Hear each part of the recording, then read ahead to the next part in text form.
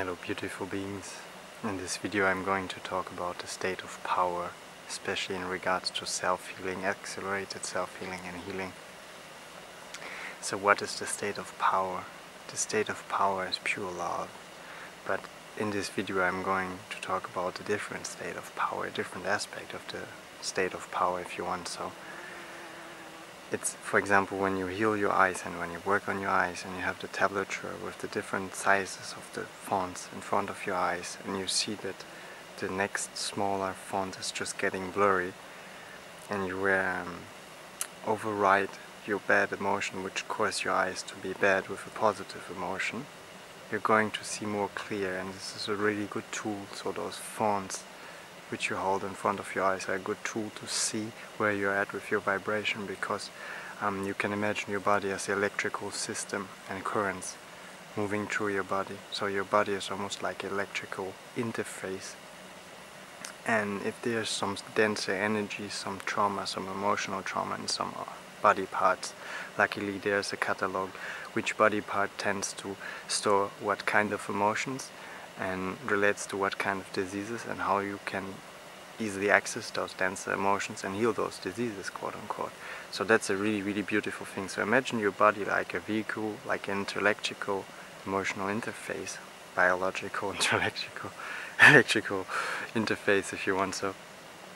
And as soon as you get this dense emotion out, you will see how well you function. So basically there are two ways. One is to override it with a loving, nice energy, and the other one is to admit to how you feel, or to admit to that feeling that caused that very illness or malfunction of a certain body part, for example your eyes.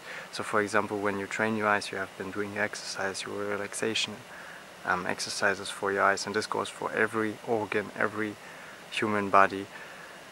It works the same way, and also all those dimensions. So you look at something, you see blurry, and either you think really happy thoughts and you override, like continually override those emotions, and you really start to see those objects clearly, or you just allow those feelings, you really admit to that feeling that wants to surface, and you will see, even if you feel worse in that moment, your vision will become clearer, you have more power, and this goes for everything. So basically either you are allowing that very feeling that caused it and you will see a direct improvement, or you override it with a beautiful love. But I would say, especially in the context of healing, the overriding is not always the best. For example, when you have a nice day and there are so many quote-unquote negative energies around you, you can just put yourself in a state of love and it will be amazing. In this case, it's really good to put some special love and nice feelings there, or you just open yourself up completely and you take in all those energies and you transmute them. That's another way.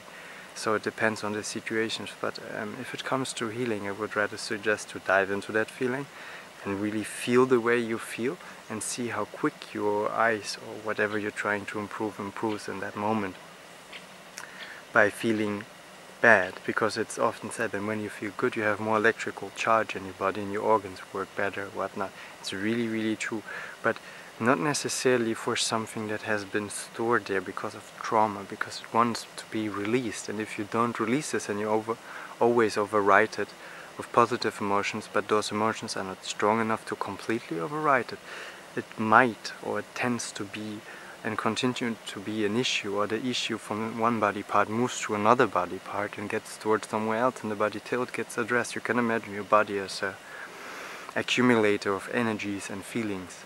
And every feeling has a tension, like electrical tension, a charge if you want so.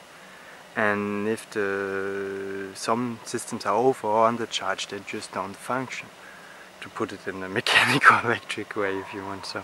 So always only putting positive emotions on top of it without dealing with the real core issue is not always working. In some cases hypnosis and other therapy really work, but they're more like emergency solutions. So I would suggest, for example, if you work on your eyes, get a table, like paper with different fonts, and just work with them and work with eye exercises. There are so many modalities. I personally recommend Mirzakharian Nobekov's DVD course or book. They are amazing.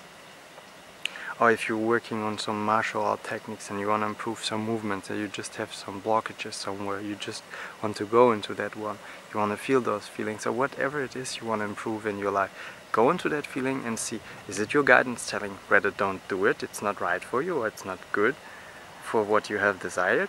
Then listen to it and do something else. Or just differentiate between guidance and stored old trauma emotions.